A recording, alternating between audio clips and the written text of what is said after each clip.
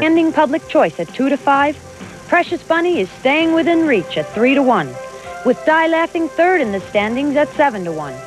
The rest of the field in double figures as they're ready for the start of this premier event. And they're off. Off stride. Early went Sablevision. Sablevision on a break. Out in the middle of the track, there goes Easy Goer bidding for the lead.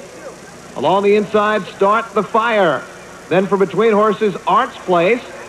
Complex Trooper away fourth. The outside is Precious Bunny in fifth. Whiteland Trouble in sixth. Then it's Storm and Jesse.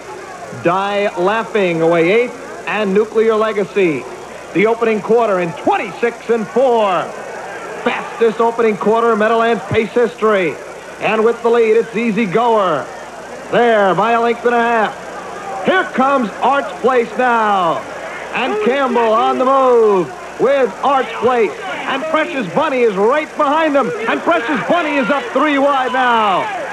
And they're two dueling leaders.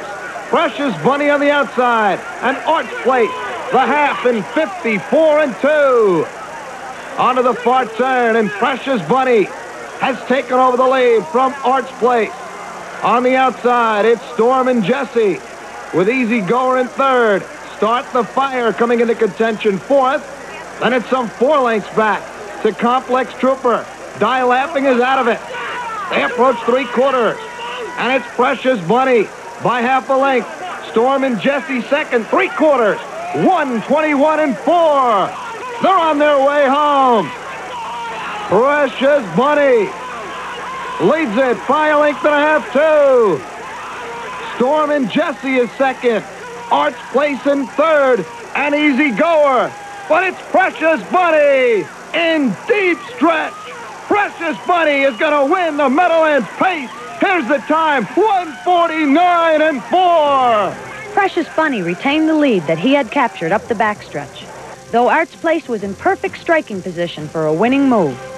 But with Storm and Jesse flying on the outside, suddenly Arts Place was all out in the race for second. And Precious Bunny was in full control of the $500,000 winner's share with Jack Moiseyev at the helm. It's the best feeling I ever had since I've been driving horses.